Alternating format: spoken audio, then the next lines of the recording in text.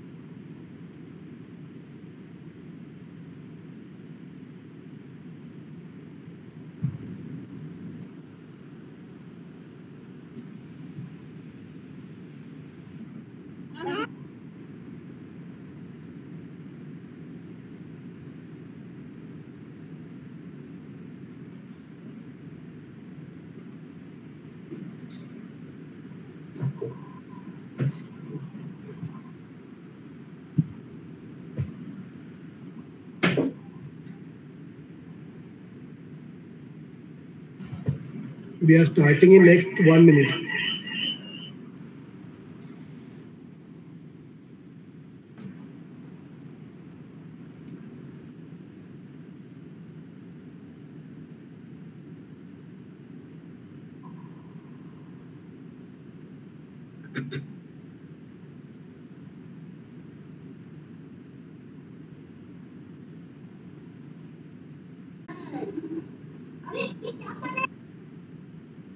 All the participants are requested to please turn off their mic.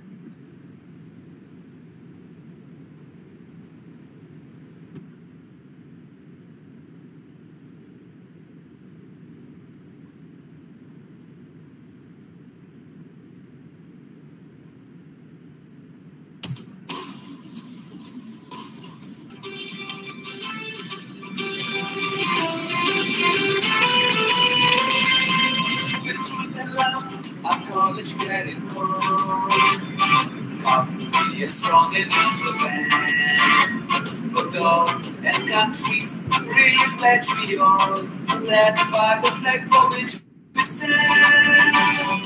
Look for the mind that seeks the good and true, wreck for our progress in the game. Fight for the glory of a heart that's pure, bright with an ever-shining flame.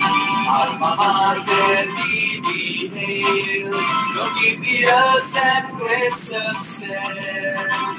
With truth and love will conquer all, for God, our land, and SFS.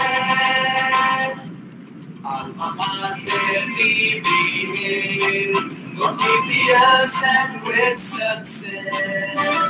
With truth and love will conquer all, for God, our land, and SFS.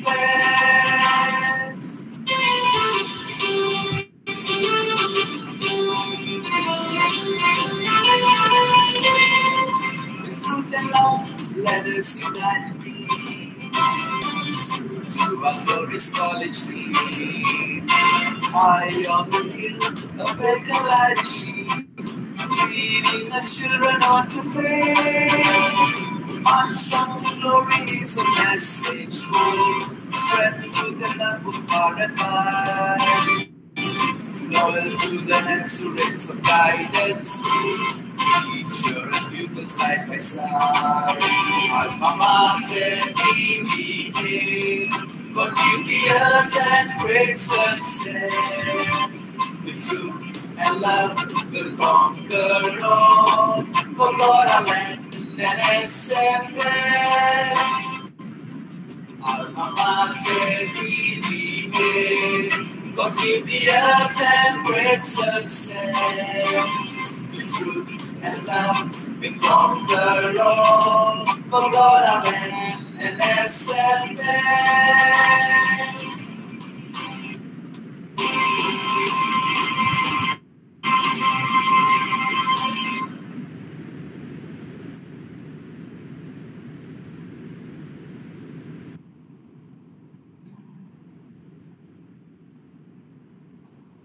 Shall I start, Sadhan, sir?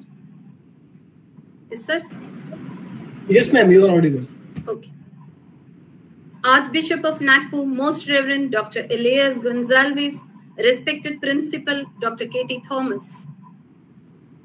Resource persons of today's webinar, Dr. Mary McConnel, Professor S. Anthony, teaching faculty of SFS College, and all other participants. I am Dr. Sujata Ganathan from Department of Mathematics, greeting you all a very good morning and extending a warm welcome to this one-day national webinar on teachers in digital times, makers of a new education system. At the outset, I would like to extend my wholehearted, warm Teachers' Day wishes to all the teachers participating in this webinar today. A very, very happy Teachers' Day. My humble tributes to the great scholar, educationist, and former President of India, Bharat Ratna Dr. Sarvapalli Radhakrishnan on this Teachers' Day. Now, a brief introduction about our college.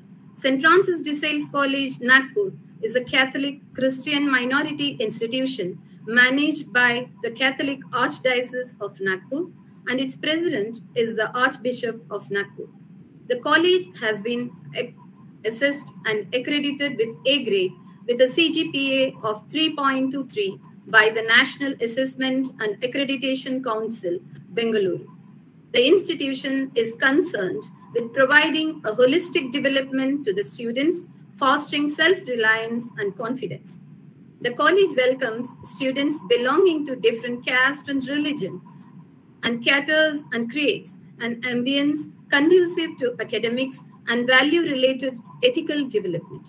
The institution aims to inculcate a sense of responsibility, devotion to duty, and commitment to society in the students. Our faculty of highly qualified teachers, well-equipped library with modern facilities, labs for research, and spacious classrooms facilitate the technology-enabled teaching and learning process. In short, SFS is a model institution where the students live in symbiotic relation amidst the motto of the college, truth and love, progressing academically towards building a better India. Today, on this occasion of Teachers' Day, our college is organizing this one-day national webinar on teachers in digital times, makers of a new education system. Indeed, this is one of the best ways of celebrating Teachers' Day. We have two renowned resource persons amidst us today to enlighten us about the new education system. So without taking much of time, we will start the webinar. Now, I would like to call upon Father Praveen D'Souza for introducing Archbishop, Most Reverend Dr. Elias Gonsalves. Over to you, Father. Thank you. Words of welcome. This is Father Praveen D'Souza, heading the Department of Philosophy at St. Francis de Sales College, Nagpur. It's my pleasure and privilege to introduce our Archbishop webinar. So first of all, good morning, and a very happy Teachers' Day. Most Reverend Elias Gonsalves, Bishop of the Archdiocese of Nagpur, is the chairman of SFS College Society. He has been taking great interest in motivating schools and our college particularly under his care to go online in the field of education. Similarly, social outreach programs, spiritual activities, etc. have also been made accessible digitally in these pandemic times. His Grace, was installed as the Metropolitan Archbishop of Nagpur in January 2019. He has charge of Catholic education in Western Region Catholic Bishop Council, comprising of Maharashtra, Gujarat, and Goa. He was instrumental in forming Western Region Catholic Foundation for Education, WRCFE, registered company under Companies Act 2013. He is promoter of on Values online program for Western Region Catholic schools. In the words of Henry Adams, "Does affect eternity. No one can tell where the influence stops." Respected Archbishop has influenced the lives of many and continues to inspire us all with his multifaceted personality. His grace is a true shepherd, a true teacher. A hearty welcome to you, dear Archbishop Ji, on this auspicious occasion. We are eager to hear your gracious words as you inaugurate this webinar. Over to you, Archbishop.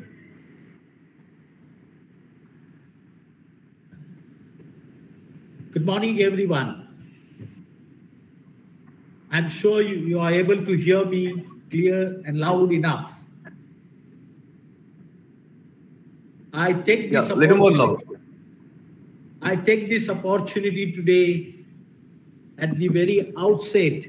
I would like to congratulate all our teachers, all our eminent staff at SFS, and all those other staff members, the ex-teachers, staff members who have joined today for this webinar. At the outset, I congratulate all of you. And I am very happy and glad. Today, we celebrate Mother Teresa's feast day, where she was born to eternity on this special day. She is a teacher by profession, but by vocation, she became exemplary model and teacher of charity to the whole world. We also celebrate today the Day of Charity, the International Day of Charity. And as teachers, you have been charitable all along your life. All of you, in a different ways and means, reach out to the students. In spite of all odds, challenges and difficulties, you become available to teach to your students, to all the and to the institutions, as well as different social, cultural, and linguistic events in our college. I thank you on behalf of management on this day and congratulate you for your services. It will be appropriate to celebrate this festive day in your life and feel appreciated, loved, cared for. As the management stands by you at all times, we also felicitate you on this day for your immense service to the community at large. Students coming from all strata of life, students coming from the poor and the rich background, students coming from different languages and cultural background, and yet you become one with them in a different ways and means. Teachers' Day, May God give you good health of body and mind to serve our community by giving education to the masses, to the youth, to the young minds. Today we are living the renaissance of technology, and it has the power to transform teaching by ushering in a new model of connected teaching. Today, there needs to be an integration of technology in education to create a holistic learning experience for the students and also to procure better learning outcome. Technology cannot be effective in the classroom until and unless the teachers are knowledgeable about the technology and its implementation to meet educational goals. It is now to be considered as the embedded part of the learning process. Technology takes us beyond the classroom, and students and teachers are connected on a platform beyond geographical barriers. The learners of today are different, and digital learning is the key to students' long-term success. My dear friends, the pandemic has brought forth a massive challenge in almost all the sectors. This is an unprecedented time, and we, all the teachers, stood for the test of the time. This was something new venture to get in, a new path to walk in, and our teachers took up this challenge. This global crisis of coronavirus has been an extraordinary time for learning from the life situation that which created, on the one hand, the tragedies, and on the other hand, opening new doors and windows for new situations.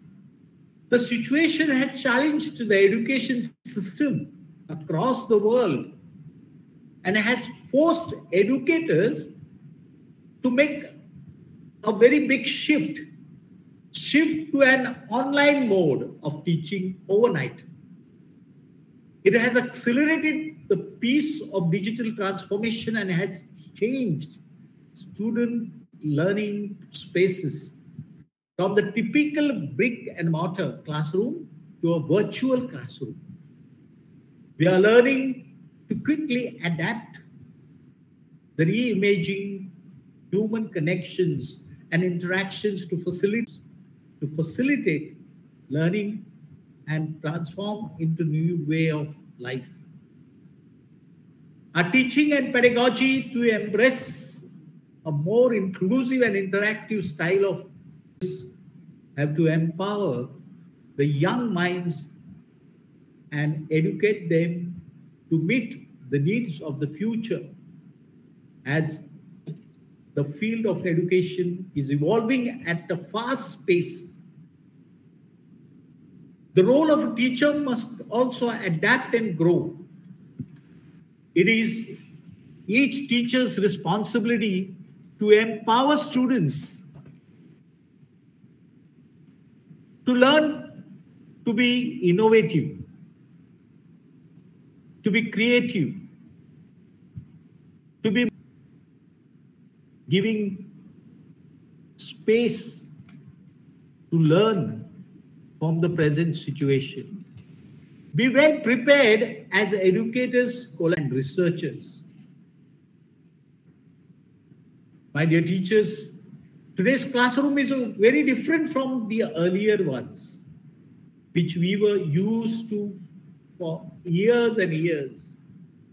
As the educational landscape evolves, we need to think and rethink on strategies and modules so as to make learning collaborative to create a link between the educator, learner, and the parents.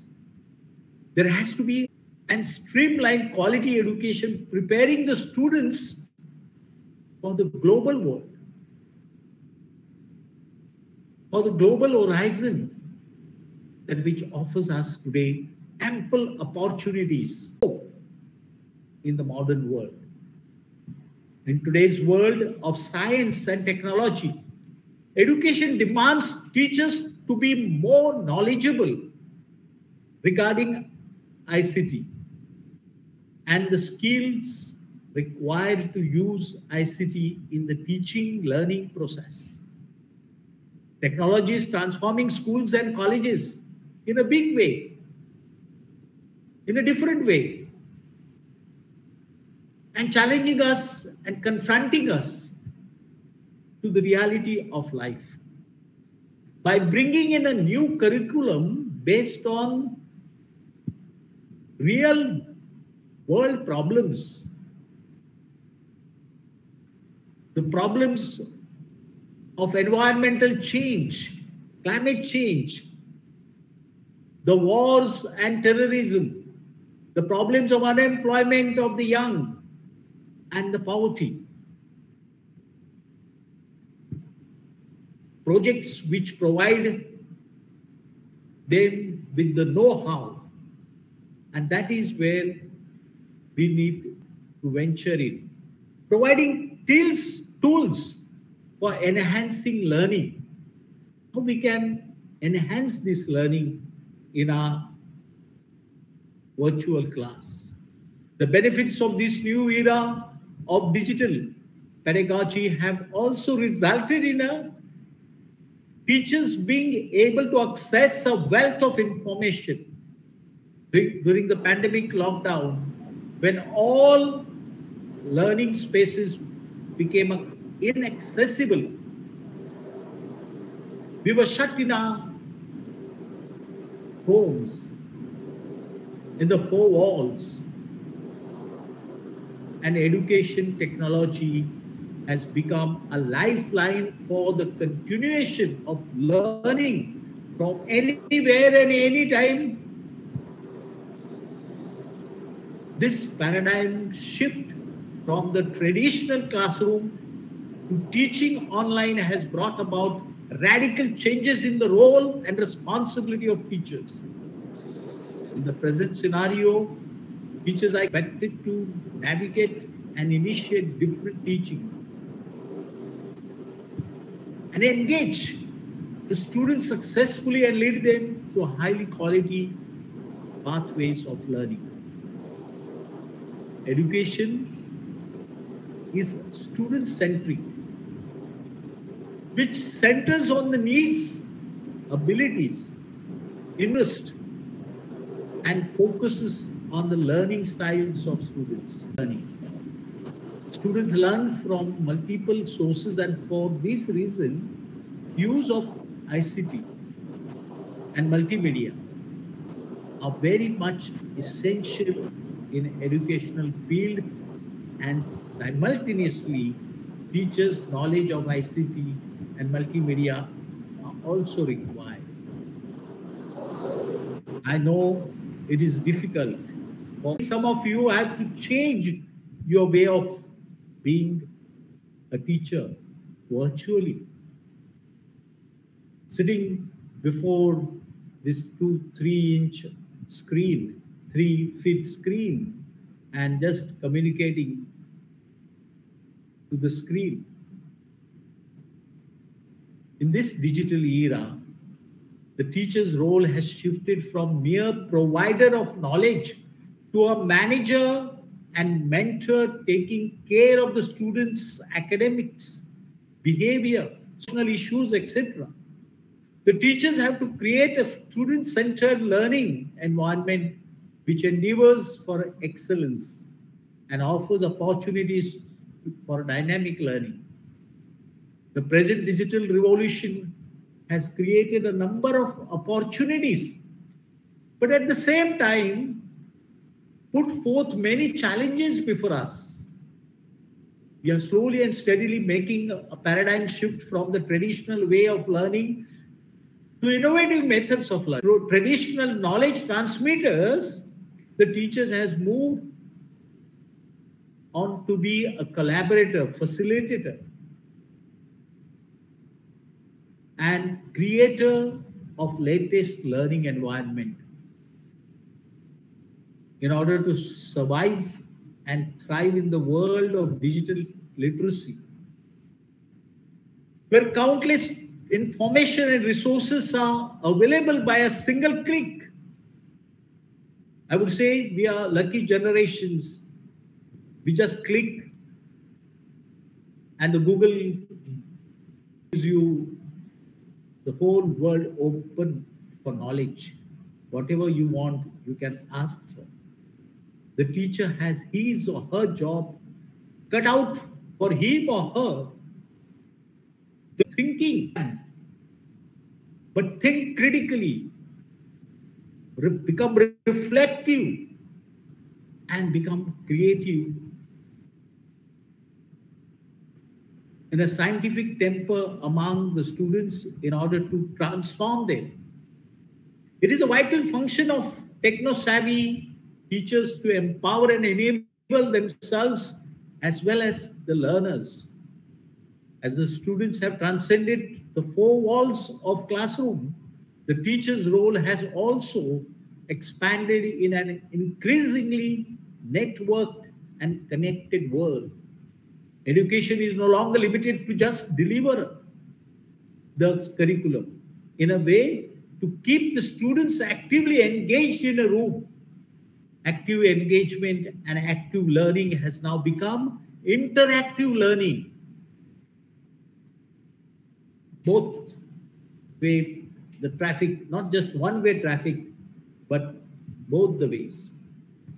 With the advent of technology, the learning environment has now become flexible and dynamic. Learning is now a shared experience in the age of digital enlightenment.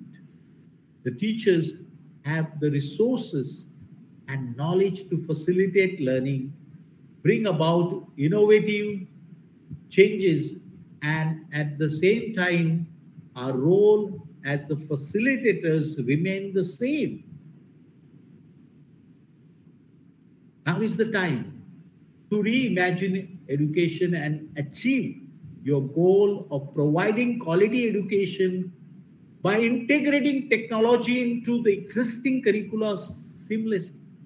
For all the possibility of initiating technology enables learning, one will also face many challenges as we try to embrace the change. It is sure that at times you may dead end of the road or dead wall. Don't know what to do next. But surely our trials, our difficulties, our challenges will show us or open new ventures, new windows of knowledge. With qualification of digital tools and applications and easy access to information, the teacher has to update in order to design and implement technology-enabled learning environments effectively. If we have to move ahead with times and works in the best possible way for the benefit of our students, we have to understand how technology is transforming our teaching learning spaces. Education is no longer just about the delivery of curriculum in the traditional chalk and talk method. It is about using technology as the main driver for training students to be competent and competitive in the global digital world. My dear friends, in this global digital world, all of you venture and make our best to be relevant in this modern world. If at all all of us have to survive. All of us have to be relevant, and all of us have to be make ourselves progressing in the present world. Let us collaborate with each other. Let us help one another, cooperate one another, and make the best out of this pandemic. Beyond the dark tunnel, there is always a light of hope, a ray of hope. And this pandemic is offering that ray of hope, a transformed world to make a better world. And my dear teachers, you are that better world that which you can promise to your students. On this day, on this Teachers' Day, I wish you a very, very happy Teachers' Day once again. And may God bless you. And may God show you the way, give you His wisdom and knowledge, so that you may become effective instrument of God's plan of creation in this world, and you make this world a better place for you and me and for all of us. Happy Teachers' Day. God bless you. Thank you very much. Yes. Thank you, dear Archbishop Ji, for sharing your valuable insights so distinctly on the different roles that teachers need to play while imparting quality education. Emphasized the role of technology in this era and how teachers need to pick up this challenge of adapting themselves in the changing scenario. You highlighted the student-centric approach that we teachers and institutions must take up. We assure you that we will heed to your invitation to becoming good teachers, good schools, and good colleges. Thank you, Your Grace, once again. We continue to seek your blessings upon our institution and all others who are taking part in this webinar. Thank you, Bishop Ji. Now I hand over the proceedings to Dr. Janardhan, ma'am. Thank you, Father. Welcome. It's my pleasure to introduce Dr. Mary Serena McConnel, Assistant Professor, Department of Zoology, Lady Doak College, Madurai. About the academics, she did her MSc in Zoology from Lady Doak College, Madurai, MPhil in Zoology from Bharatidasan University, Tiruchirappalli, Doctorate in Zoology from Bharatidasan University, Tiruchirappalli. Now, she has 18 years of work experience and has taught undergraduate, postgraduate, and MPhil students.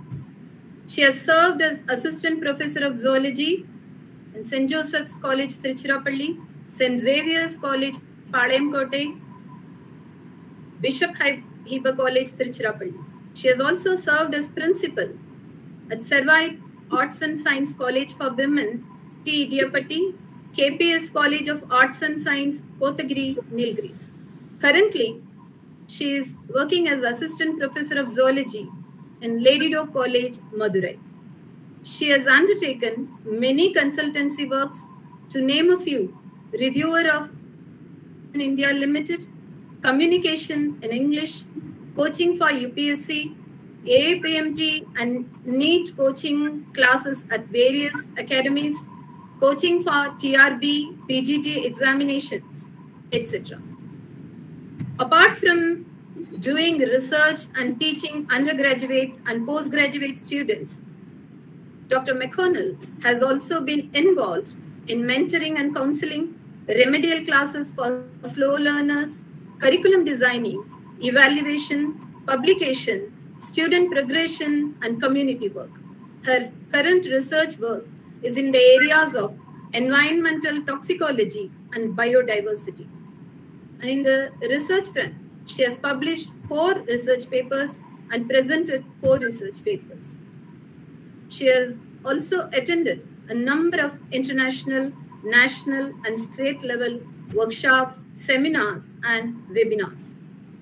Dr. Mary McConnel has also created e-content of as many as 23 videos of puzzles, crosswords, and lab manuals in the YouTube channel titled Mary Serena McConnel. She has held various positions in Lady Doak College, like coordinator of UGC committee, member of IQAC, NCC, campus diversity committee, Center for Music, and college choir. She is also a diploma holder in Bharatanatyam and Indian folk dances. So it is my great privilege to welcome such a versatile personality on behalf of SFS family to this one-day national webinar. The participants who have queries can please post to the comment box. You can post it in the comment box, your queries. At the end of her talk, it will be addressed. Now I request Dr. Mary Serena McConnel to kindly deliver the talk. Over to you, ma'am. Good morning. On behalf of, I think, not only me, am I audible, please? Am I audible, please? Yes, ma'am. Yes, ma'am. Yes, madam. Yes, madam. Thank you. Thank you. So thank you so much to the organizers for having me over, and thank you to the head of the institution and head of the department of my college for allowing me to be here. And I'd like to first share my screen with you before I continue.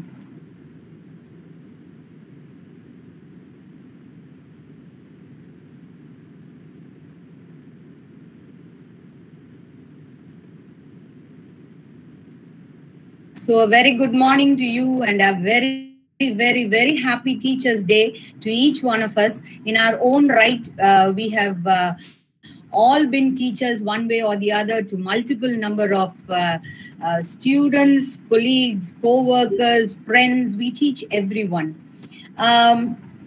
Before I go further, I'd like to just ask you one key question, and I'd hope you'd bear with me.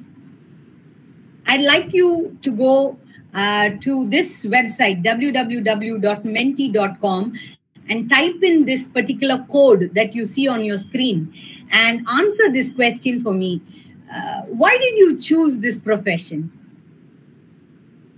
If you could very quickly do it, it'll create a word cloud. All you have to do is open a browser and type www.menti.com and use the code, the number that you see on the screen.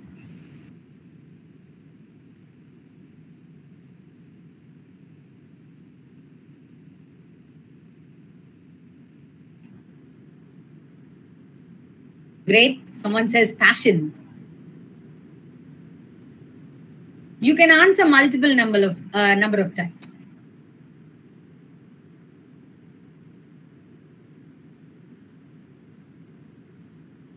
To inspire. Great.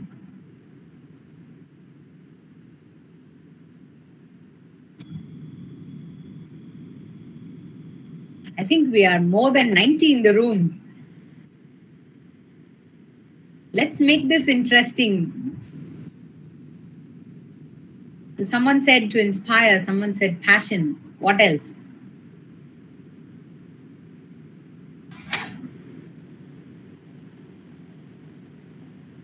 Create great leaders. It's a noble profession. Yeah, you want to be a ladder. Great.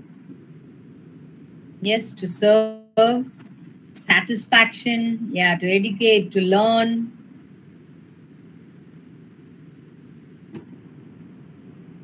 Out of 91, only 7 people are answering me. Ladies and gentlemen, I believe we are teachers. We can give it an effort. Give it a go. The site is there on your screen, please. It says menti.com and you can use the code which is flashed there. There's a number there. Okay, only 8 people have answered.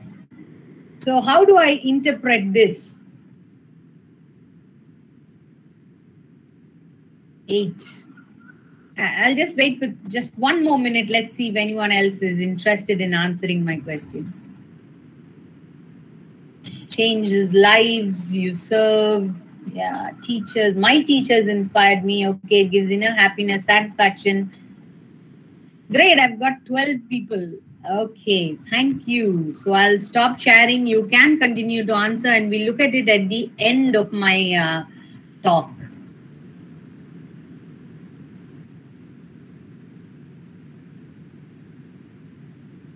So I want to focus on the positives of the topic that was here today. We are talking about teachers in digital times and as a makers of new educational system. So I know you'll hear rumblings, you'll hear people coming up with all sorts of concepts now, but I wanted to focus on the positive of things. And as you all know, education is the key to unlock a golden door of freedom. So if we ever want to change the world, then education is definitely a must. It's in this context that I wanted you to play that game on Mentimeter, where I wanted to find out whether you really knew what inspired you to come to this profession. Because if we don't know us, we don't know ourselves, we can never go out and change the world. We can never change anything for anyone. Because I believe change has to come from within. Okay, so being educators, our roles, as the Honorable Lordship Archbishop pointed out, I think he stole most of the words from my mouth. And I hope I'm not repetitive, but we have had numerous forms of education. We have gone from the olden times where a Gurukula system was there in this country. It focused on Vedic education. The British came, McConnel, we love to blame McConnel and his way of transforming the classroom. And this concept of the classroom has not changed for so long. But now all of a sudden, due to this pandemic, we are being thrust into an unknown, unseen, digital era. But we need to realize that change is the law of life. And those who look only to the past or to the present will definitely, for certain, miss the future, as John Kennedy pointed out, the former president of America. Change has to happen. Change has to happen. Change has to happen with us within. If it doesn't start from us, it's not going to affect anyone. So let's answer this particular question. What has changed? The system? The teacher as such? Or is it the student who has changed? I would say it's a combination of all three that have changed. Let's look at it from all 3 points of view and see how we can adapt to it and survive. The way we meet has changed, has it not? We now meet our students so informally. We have umpteen number of apps to go through it. I'm sure all of you in these 2 years roughly have had problems with the students. Yes? There are challenges. The most common challenge I hear from most of my friends is that I can't see their face. I'm so used to looking at the faces of my students. I'm used to judging their reactions. I'm used to identifying their problems just by observing their body language. This is second nature to all of us teachers, whether we are teaching at a school level or at a collegiate level. This is second nature. Of course, we miss that. The second thing that we all face, especially those who are, middle order batsmen or higher in our teaching profession, is the technical challenges that are available for us. All of us are not tech savvy. We have never thought that we would have come to this type of a classroom where you sit at home or you sit in a room with 4 walls around you and a screen in front of you. The student, I know many of us complain that the student doesn't even turn on her mic or a video, but yet we still have to teach. So yeah, there are all sorts of gadgets and gizmos. It is a thing. But the most important thing that all of us feel we have lost is control. I'm sure you'll agree with me with this. We feel we need to control the classroom environment. We need to control the way the student learns, but we have lost it. But I don't think it's so bleak. Yeah, so we can give them a set of instructions, and those instructions can be enforced, not 100%, because yes, there are technical challenges. We live in a country where we have rural students who have no access to devices. Yes, but we can do something about it. You can ask them to switch on the videos. It's not wrong. I don't promise that she's going to, do it, but yes, we can. The interactive classroom has become a must. We also need to trust the student to some extent, which is very hard for us. And we need, as teachers, to relinquish control. So what I'm going to be talking about after this is all ways and means which I have found practical in my teaching, and I hope it serves you too as well. Innovation in the classroom. Today, it has, instead of a teacher behind with a blackboard, as you see me on my screen, you find this type of an image where, it's a black screen with an image. Sometimes these children have all sorts of pictures there. They may have their own. They may have one of their cine idols, cartoons. It goes on. In fact, I'm sure all of you will agree, in the last 2 years, it's easier to identify the student by looking at this idol, this symbol, and knowing who they are and their name than the face. Facial recognition has gone far. We also, for a very long time, although we say we are ICT-enabled teachers and NAC wants us to do more ICT-enabled teaching, we have not explored beyond the boundary of a PowerPoint presentation. Many of us are even unaware of the maximum things that can be done within a PowerPoint presentation. We stick to producing slides. And even then, we produce slides that have repetition of the words on it. That's all. Maybe some of us may go for a few pictures, but we don't go more than that. Yes, there's also the easiest thing of going and picking up someone else's PowerPoint presentation and just taking class with it. That doesn't suffice or doesn't work now.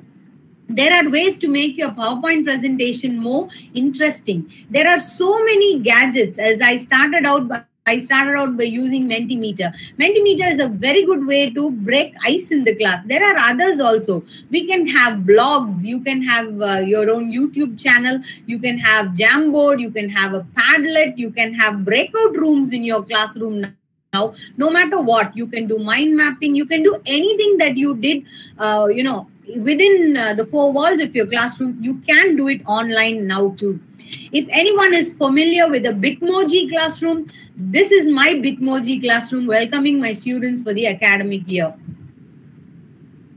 So the way we deliver content also has changed. The student is no longer sitting face to face with a notebook and a pen. No, rather we now have an LMS, a learning management system, which is compulsory for everyone. We may pay for it. We may go for an open source. There are different products available on the market and we keep using it. But how has this changed for the teacher? We definitely have to change the way we plan for classes. We have to use a flipped classroom system. We can no longer, the onus is now on the student. The student also is an equal, an equal partner along with the teacher if they want to complete learning, if they want to do what they have to do. So long we had a very passive way of giving them. The teacher spoke, the student, whether they imbibed it or not. They wrote down notes. You came to a date for an examination. Before the examination, they sat down and they, just mugged up the entire notes, what they could, what they remembered. They vomited onto a paper. Your questions were always direct questions to the point.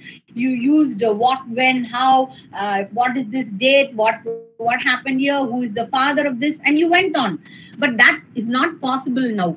It should not be the benchmark which we stick by.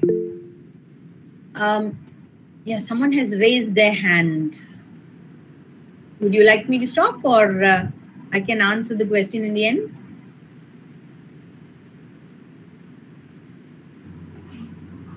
Madam, please continue. Yeah. Let me ask the question at the end. Okay, thank you.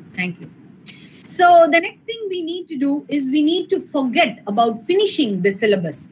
That is not the really important thing now. We need to introduce a lot of self-study modules into our curriculum where we give the student the content, we show them the way, but they have to walk the walk. We also have to learn and take the time to play with whatever LMS we are using, and we have to make it. I'm sorry. Yeah, we have to make the LMS our own. Otherwise, it will not work.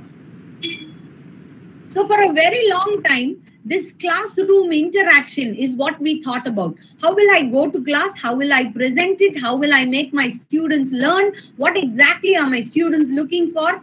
But now with this digital era, that's not possible. We have to change the way we design our courses. In the Indian education system, especially the higher education system, in most of the arts and science streams, it is a problem because we don't design the syllabus. You get a syllabus that is designed by someone else. We don't know their thought processes. Many a time in colleges that are affiliated to the university, you're following the university syllabus. So when the university gives you a syllabus, you don't know who set the syllabus, with what thought process it was set. It's just there and you just follow. So that needs to change. You need to design courses that you are an expert in, and you need to have a thought process. The same person who designed the syllabus should run the syllabus for at least a year, because otherwise you're not going to understand and know where to change, what to change. Once a syllabus has been introduced, it's also good to run the syllabus as it is for at least 3 batches, because otherwise you won't get a proper feedback and you won't know, how to do it. Most of us do it today. We do it for the sake of NAC. NAC wants us to change every 2 years. You need to change. You add a line, you subtract a line, you introduce a new concept and you leave it at that. We never, ever think how it affects the student or how it affects her later point in life. How does the student ever use this course? That's something we never think of. We also need to think about teaching methodologies. Pedagogy has to change. Yes, we can't just come in and deliver a lecture. That doesn't work anymore. Rather, I would have this suggestion. We need to split. We need to split the ideas into basic concepts. You need to tell the student what he or she needs to learn before class. What will I be talking about during my class? And you have to do some kind of reading or homework after class. So what do I do before class? Any kind of concept that I realize is a basic concept. For example, this has been dealt with in school, so I'm only going to build on it. So remember and recall should be there for before class. So student has to work that way.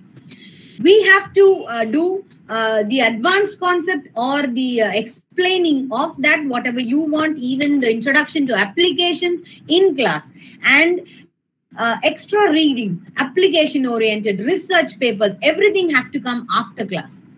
But some of us do it now, but what we do, we leave out something when it comes to the next part, that is evaluation or assessment. All these 3 phases have to be included into evaluation or assessment, whichever one you decide.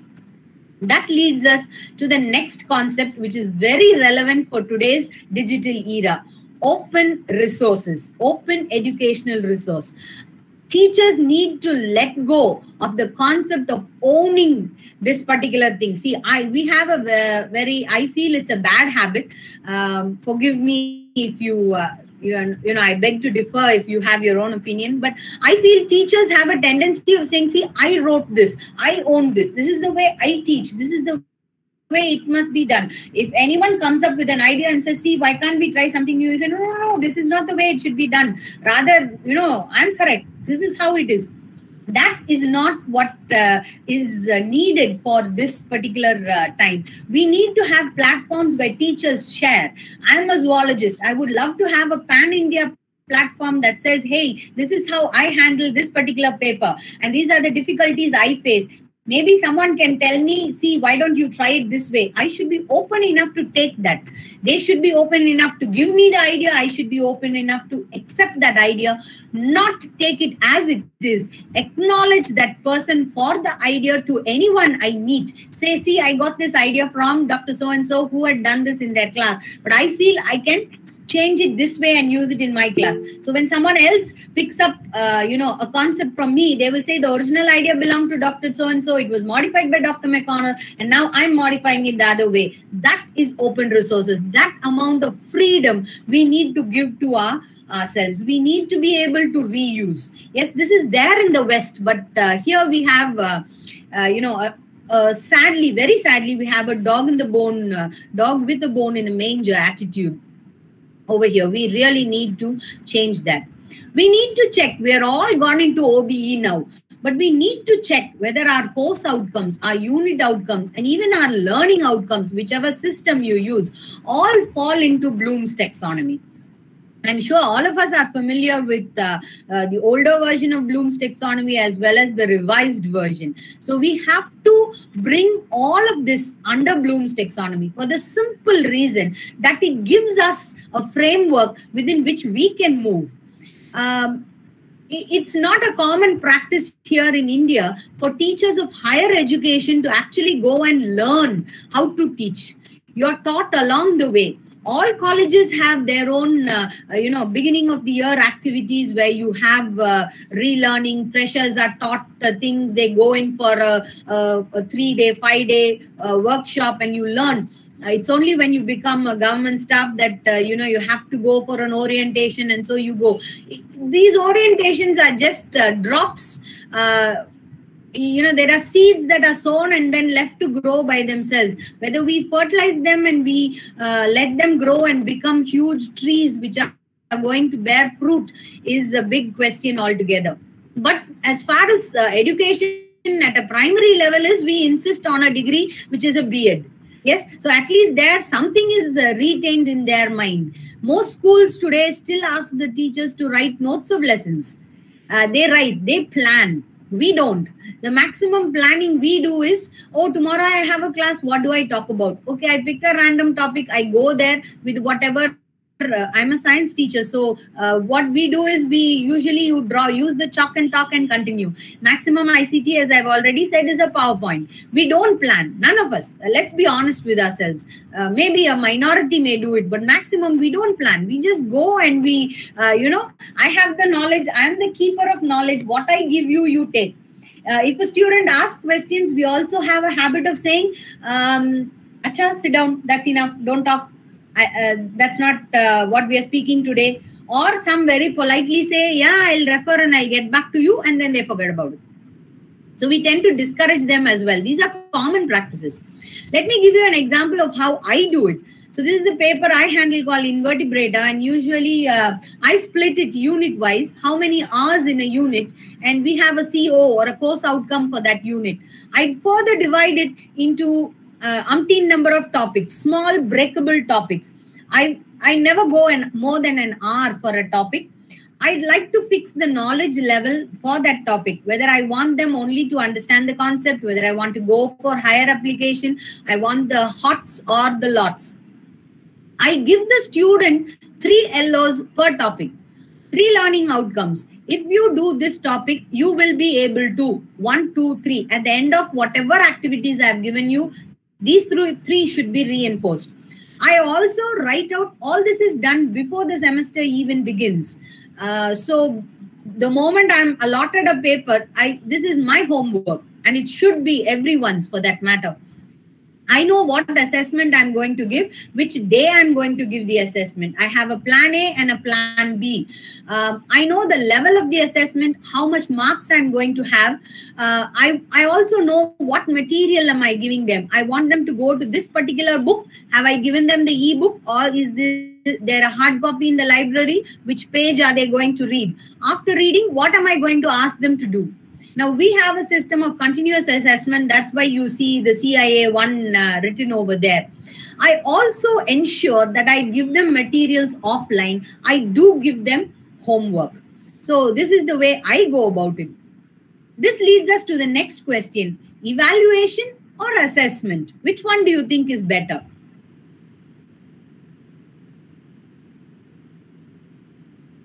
Evaluation is more of a closure, a finale. It's judgmental. Okay. Yeah. Thank you, Dr. Praveen D'Souza. It's applied against standards, and it definitely shows shortfalls. Assessment, on the other hand, is ongoing, it's positive, it's individualized, and it will give you a feedback, not only for the student level, it will tell you whether you have taught or not.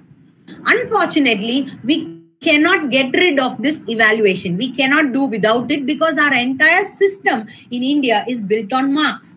The student has it drilled into their head right from middle school onwards. I'm leaving out the primary because they have a lot of playway methods which have been introduced. But unfortunately, from the middle school education right up to higher secondary or junior college, the only thing we drill into them is marks.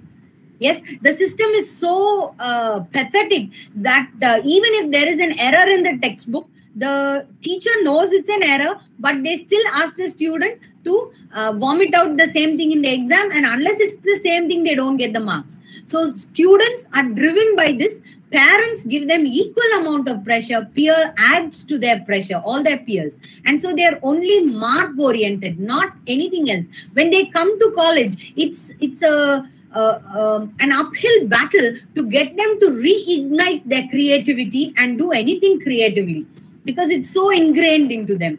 So actually, I would suggest we can't get rid of evaluation. So we need to have a level playing field where we use both evaluation as well as assessment to continue with this. We have to use specific criteria, prefer rubrics over marks, and we can go on. Evidence-driven should be also there. Gone are the days when we asked the student to sit down in a room, gave them a question paper, put down answer sheets in front of them and asked them to write. Today, assignments and assessments must be more on the terms of interaction, teamwork. You even video assignments, make your own video, create. Synthesis level is what is appreciated. Quiz levels, you can have case studies. You have so many softwares also to help you with all this. You don't have to do it on your own. There are enough and more softwares. Student seminars can also be encouraged.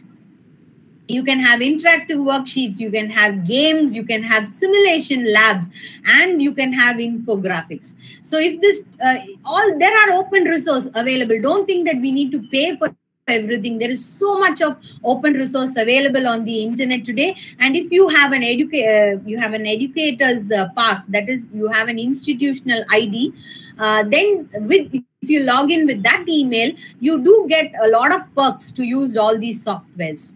The paid version also exists.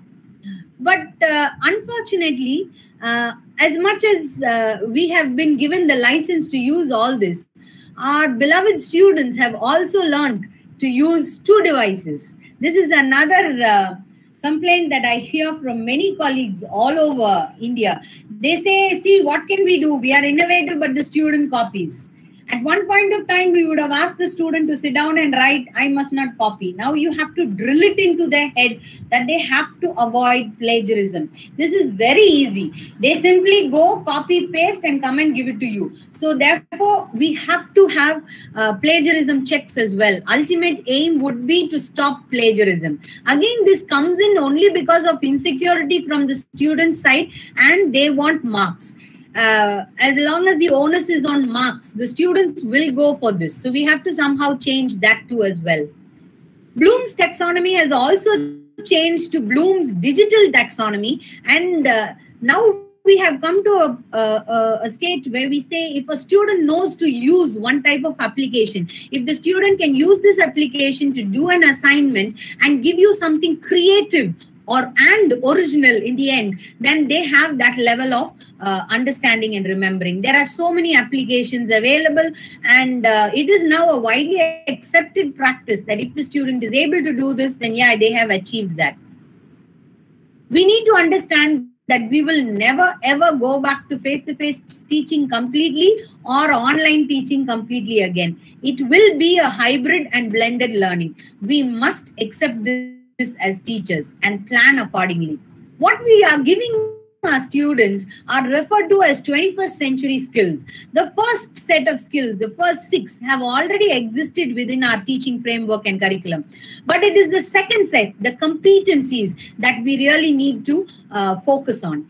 When we were taught, when we went to the university or we went to college, we were taught for a job that already existed. We knew that we went to that position, you needed these skills, and therefore in some form or the other, it was given to you. Today, we are teaching students and preparing them for jobs that do not exist. Yes, those jobs don't exist. You don't know what will be there in the future. Those students who have passed out today, it's not necessary that they are working in jobs where they have actually studied for those jobs. That's not the way it is. I know of students who have done their PhD in botany but are sitting in a bank today. It's the job they got. They have to work, but they have taken the skills that they have learned during their PhD and used it there in the system. And believe me, he's doing quite well. And I'm really proud to have such a student who's able to adapt. So these are the skills that we really need to incorporate. The student doesn't need a course which is just giving them concepts. That's not what they need today. We need to bring in all assignments and assessments that involve these 4, critical thinking, collaboration, communication, and creativity. I would prefer if my student, made me an album with pictures that spoke for themselves, rather than sat down and gave me a 32-page assignment which he or she has just copied from some textbook, word for word, without even understanding why they are copying it. Yes, so I would prefer it that way. Therefore, I come to the concept that our 21st century classroom has changed. The teacher is no longer just needed to stand behind on a platform, on a raised platform with a blackboard and, just go on rattoing away whatever we have learned long ago, refreshed our memory, prepared class once again and come. That is not what we need today. Open resources are available. Students, as per our new education policy, the student can opt for MOOCs and anything outside also. 30 to 40% is supposed to go that way. So it's changing.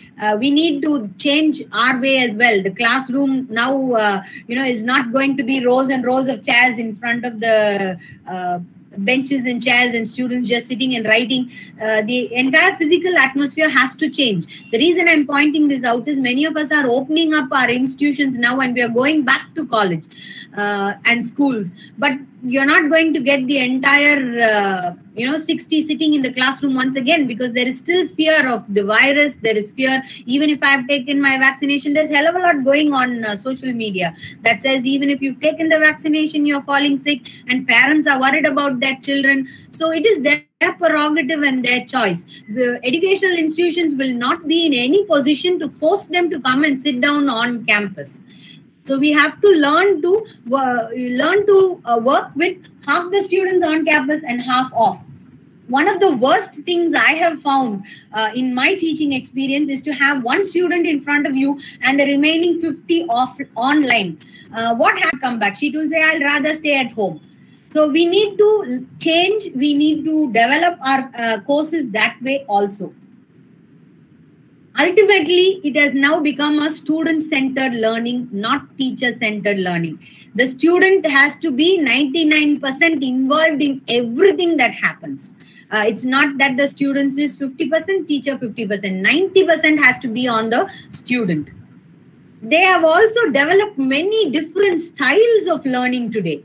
We can't just say the style I'm using will be used for everyone. My student may be an auditory learner. They may like to plug in and listen to my lecture, and that will retain better. Another student may be a visual learner. That student would like to have more images flashing. Another will say, I like images, but I like the videos better, ma'am. Another says, ma'am, I need the videos, but I don't want some other voice talking to me. I want your voice. That helps me better. So you have to plan for all these things. We really have to multitask. We really have to buckle up and, change. Apart from this, today, teachers need to be mentors. Okay. We really need to change. We're not just teachers. Our portfolio has grown bigger and bigger. We can no longer deliver a lecture, evaluate, and move on. We need that connection with the student as well. It's not an easy connection to make for all of us. I'm not saying you need to go into their personal life, but I'm saying that you at least have a zone where the student feels comfortable to tell you everything that pertains to education, at least, if not anything else, at least education. We also have become teachers of values. We were, but now it is more, simply because parents have thrust this responsibility onto us. They don't have the time, and therefore they feel that the education system should give the students this too as well. So we need to be able to tell them what values are. We need to be able to show them what values are. If I want to teach my student discipline, then I should first stand manner before they enter. Yes, this is something that every young teacher is taught when they come in, but most of us leave it along the roadside as we continue to go. We need to force this into their brains by us, doing something. We need to understand that what goes in today comes out tomorrow. So what we teach them today is what happens. So far, we've been talking along the lines of the teacher, but let's look at it the other way, from the point of view of the student. Have you heard this saying, students must Maslow before they bloom? Are you familiar with Maslow's hierarchy? It's a concept that talks about a hierarchy of needs. In fact, Maslow's hierarchy was given way before Bloom's. Bloom's came out only in the late 1940s, but Maslow's was there in the early 1940s, 43 if I'm not mistaken. Are you familiar? This is very, very, very important in light of the pandemic and the way we can't do much about some of it, but we can help. It helps us understand where the student is coming from. So if you look at the lower part of the pyramid, the most basic physiological needs, whether they are having food, are they eating 3 times a day? Are they eating healthy food? Are they drinking enough water? Do they sleep a lot? Today I get a lot of complaints from parents that say, ma'am, she's up till 12 o'clock in the night. How will she get up the next day for class? Yes, I had a friend, a colleague tell me a couple of days ago that when she asked her students to switch on the video, the reply was, ma'am, how do I switch on? I'm not ready for class. I'm still in bed. I'm listening to you, but I'm still in bed. Yes, so it may sound atrocious to us, but this is reality for them. You need to look at that side of it as well. Are they safe? I know of students in my department who were really brilliant, but this pandemic has created chaos in their lives, and today they are highly unstable. They require regular counseling. They need some have even gone on to medication. It's a very pitiful, sad thing, and it's hurting as a teacher when your students do that. But unfortunately, again, the only thing we can do is pray for them, give them support emotionally, and you can help them out, teach them at a slower pace, something else. But we need to know what they are going through. Because if they don't love themselves, they don't know about their self-esteem, they don't know their self-worth, then whatever you are teaching here is not going to enter their brain. I'm sure we've all had the experience. The moment you're tired, the moment you're hungry, your brain switches off. It's not going to take in whatever the teacher is saying. So we need to consider their side and their point of view as well. I can want a lot of things for my students. I can want that they listen to me. I can want that they are very attentive and answer immediately. I demand that they read more. They must visualize more. They must be this, they must be that. This is all my wants and my needs as a teacher. Please remember, when you have high expectations, you will be greatly disappointed. So you have to learn to tamper down your expectations as well as a teacher. You must know who you are dealing with. We are not dealing with the other older generations. We are dealing with a Generation Z or Generation Z. Yes, they demand a fast response. They have a very short attention span, shorter than that of a goldfish. Yes, they are highly connected. They are influenced by their peers. They are all into social media. They want to be entertained even in the classroom. They prefer visual format. They are more tech savvy than us. We have to accept this. Yes. So how do I change myself as a teacher to meet this type of, these type of students? It does remain a fact that evolution has taught us that adaptation is the key to all survival. And believe me, teachers are adapted. We are fine-tuned to adapt. It may happen overnight, it may take a long time, but ultimately we do it in the end. That's how we have survived. So therefore, there are needs of being a 21st century educator as well. We are someone who wears many caps already. We may be a wife, a mother, a teacher, a friend, a husband. Each of us wears so many caps. We need to add more to that.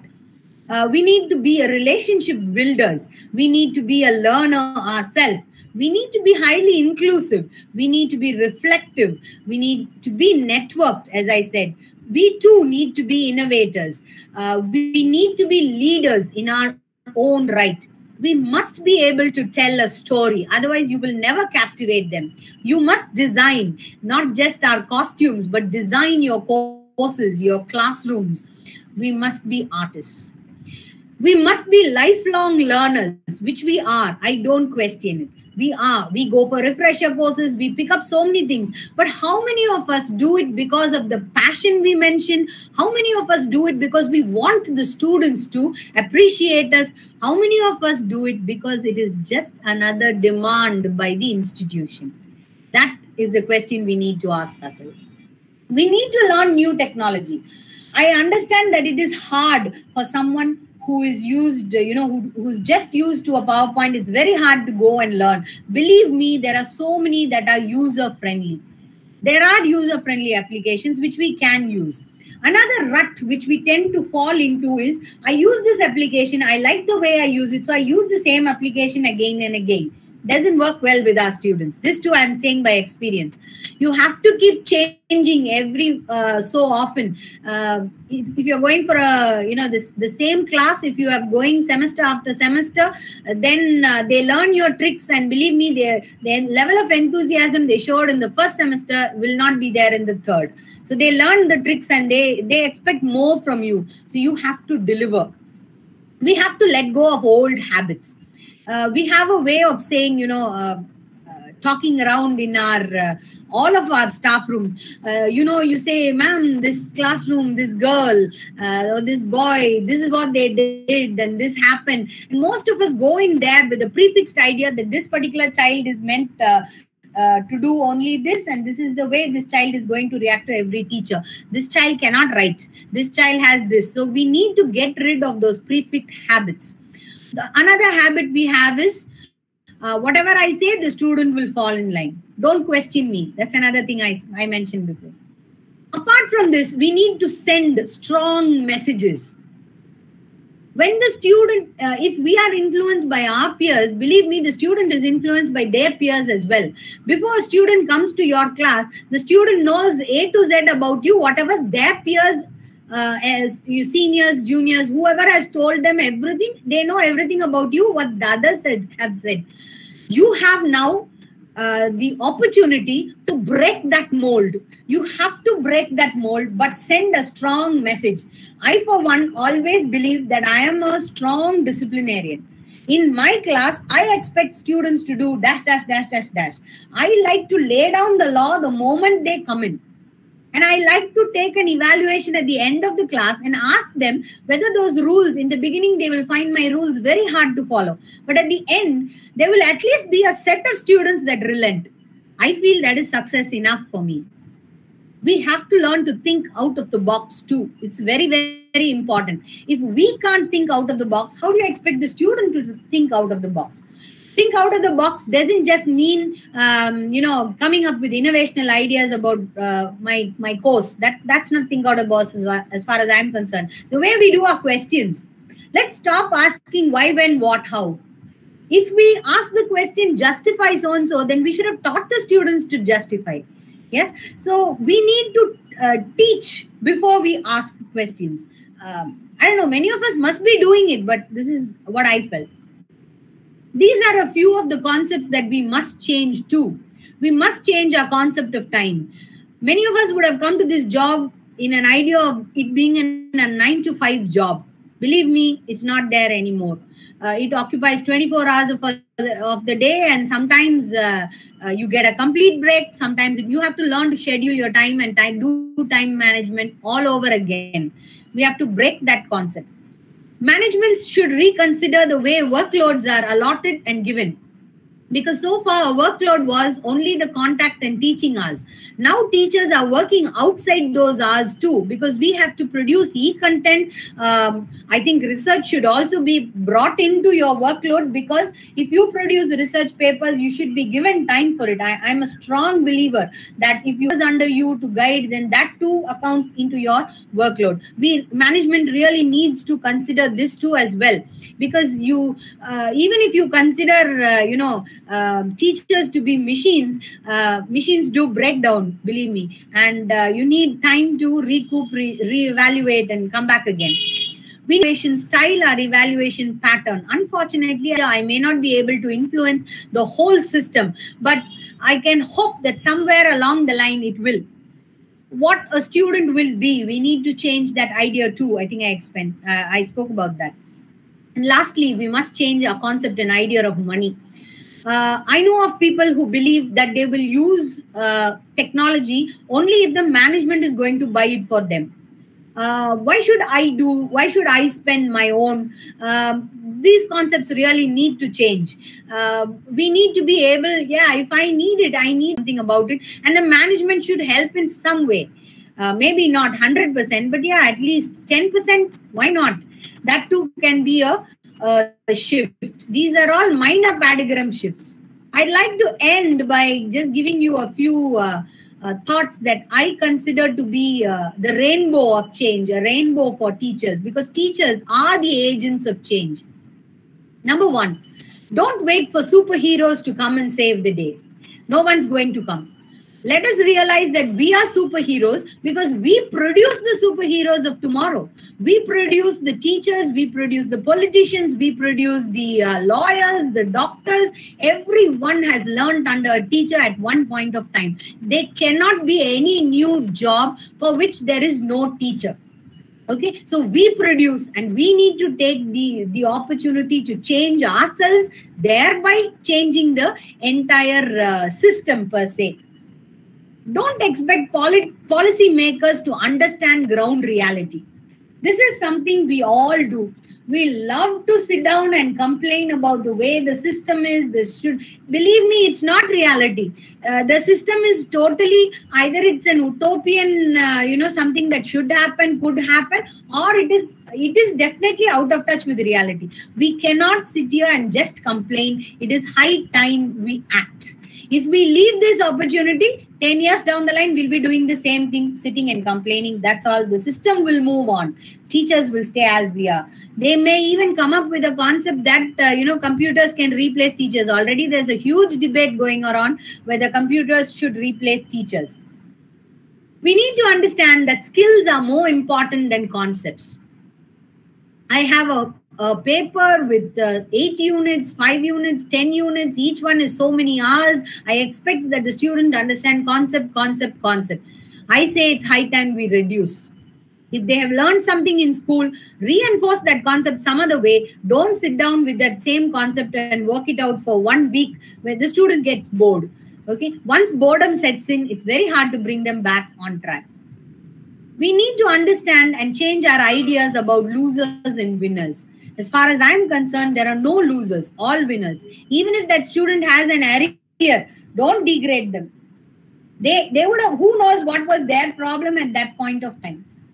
Yes, who knows? If you change the way the question is said, all can be winners. I'm not saying lower the benchmarks or lower the standards. I'm all for keeping them high.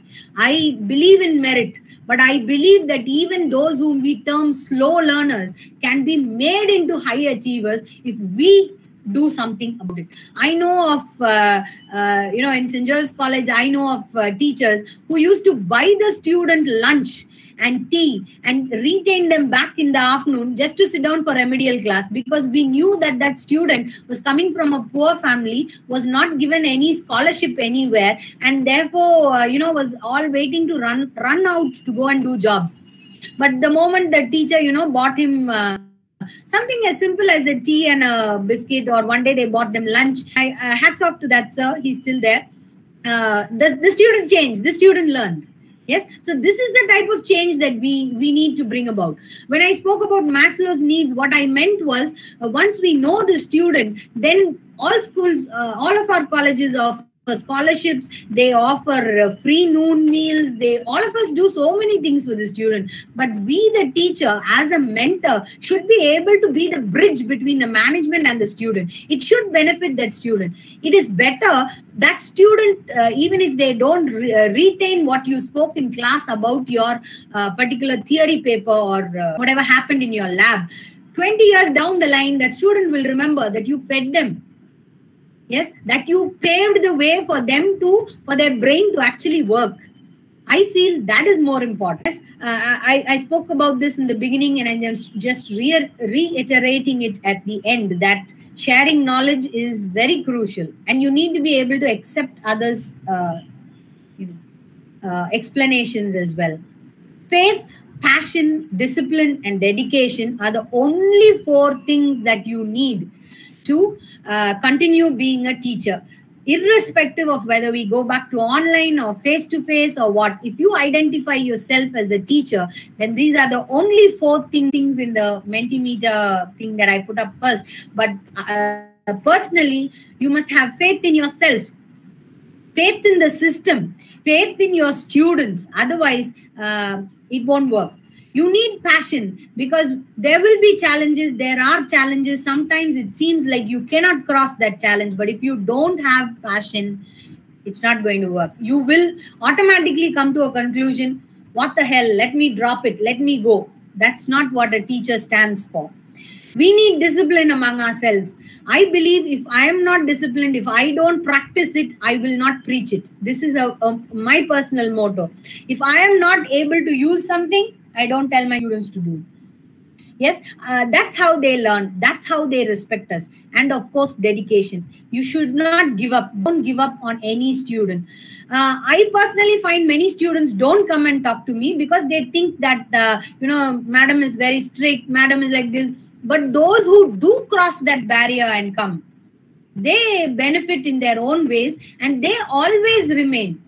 I'm really proud when I say that I have a student who's done their PhD here. They are working in Mexico. They are in London. They've gone to Oxford. It is a pride for the teacher. But believe me, the student must surpass the teacher. We must accept that too as well. I taught, yes, but my student has to surpass me and go further than me. That is a privilege which I would like. Finally, at the end of the rainbow, let God be your guide.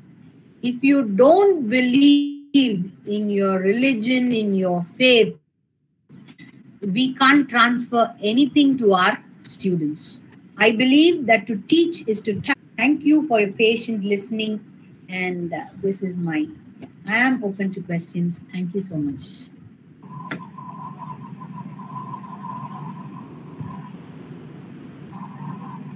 That was really a wonderful, brilliant and brainstorming talk exploring many online platforms, visions and ideas of teachers' role in a new education system.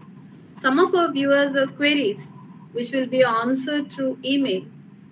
And thank you so much, Dr. Mary McConnell, for your gracious presence. Thank you. And for Thank you delivering for inviting me. For delivering such a wonderful and brainstorming talk today. Thank you once again. Thank you, ma'am. Thank you so much to the organizers as well. Happy Teachers' Day once again. Now over to Biju for the proceeding.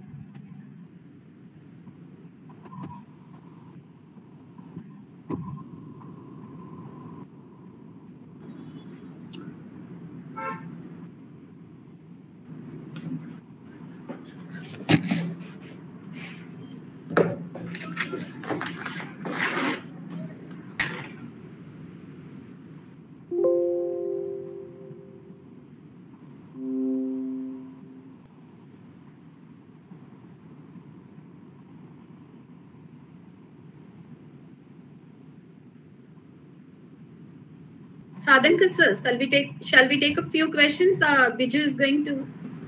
Yes, ma'am. You can take. Few questions we can take. Ma'am, we have one query that is there, that is in the perspective of students, and that is that it is about the teachers. Okay, how to be makers of new education system, takers of new education system. That's a real challenge for teachers now we are facing. Yes, ma'am. Yes, it's very hard to train the students, but believe me, it requires only patience. It's our outlook that matters. As I said, don't wait for the people to understand ground reality. What we can do, we can on a small scale. As I said, students sometimes don't feel free to come and talk to me, simply because I always insist that you need to be disciplined. You need to do this on time. If you don't submit your assignment on time, I will yell. After some time, when they really break that barrier, and it takes time. It's like drops of water falling down on a rock. At one point of time, the rock will break. Why it doesn't work is when only one teacher does it. When the entire college, the entire department does it, then believe me, change will be quicker. When only one drop is falling, it will take time. So you can, believe me, they are more versatile than us. Students are much more versatile than us. They treat each teacher different also. They know which teacher will stick to what principles. Oh, they are great in all that. They'll identify all that before us, ma'am. That's right. But are you giving any training for these online platforms to your students? There are many available. Yes, we do it in Lady Doak College. The moment they come in, yes, they have. I personally, before introducing any kind of new tool, will give them a session on it. I'll do a demo video and give them the video. They can look at the video any number of times before they identify. They are taught to use it. Without teaching, it won't work, ma'am. And that's why, because various platforms mean they shouldn't be first familiar with all. I think the rest of the questions can be answered through email. Yeah, sure, ma'am. Thank you very much, ma'am. Over to Biju. Dear participants, due to some important work, the second resource person is not available. I think in future we can have an talk with Professor Shine Anthony. I like to conclude today's session with a lot of thanks. I'd like to thank His Grace Archbishop Elias Gonsalves, Chairman of SFS College. His Grace is guiding who was our institution. On behalf of the college, His Grace, I would like to thank you for sparing valuable time with us. Thank you, Archbishop. And I also thank Dr. Katie Thomas, sir, for always being supportive and motivated to conduct such kind of program. Thank you, Sof, for your constant support. I also thank today's speaker. I also thank Sujata Janardhan ma'am for organizing this program. I also thank Father Praveen to give us support to this program. I also thank the technical team, Dr. Dilip Sadhankar, Ms. Vidika Vanchari, Ms. Pragati, Ms. Pinky Gidwani, Ms. Reshma Kosi. This team made the event possible and execute the program very smoothly and efficiently. Without your support, this program will not be happen. I'm thankful to the entire team. I also thank the participants. Without your active participation, this program could not be imagined to take place. I thank for your attention and patience for listening in this entire program. Once again, I thank all of you to make this program a great success. Thank you all. Now I request all the participants to stand for the honor of national anthem. Thank you.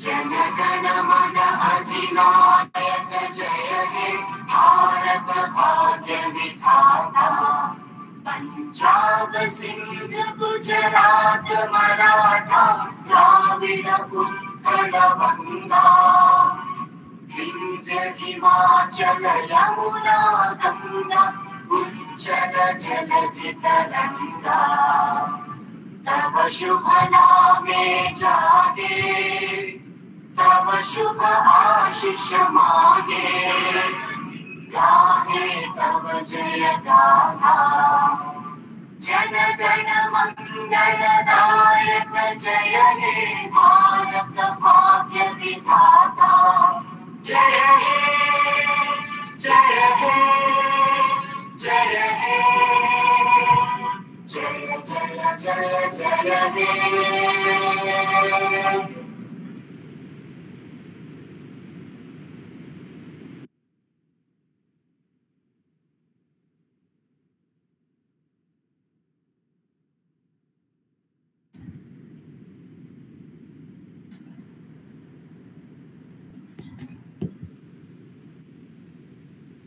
Thank you, ma'am. May I leave?